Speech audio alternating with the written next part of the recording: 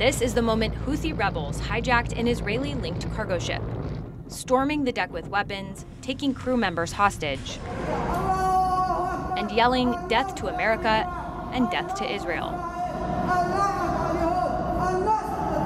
While the Israeli government says none of its citizens were on board, the ship, called the Galaxy Leader, has links to an Israeli businessman. And after the hijacking, the Houthis warned that they would continue to target ships with ties to the country. The incident has sparked fears that the Israel-Hamas war could spill out onto the ocean. Like Hamas, the Houthis are backed by Iran, and they have fired drones and missiles at Israeli and U.S. ships since October 7th.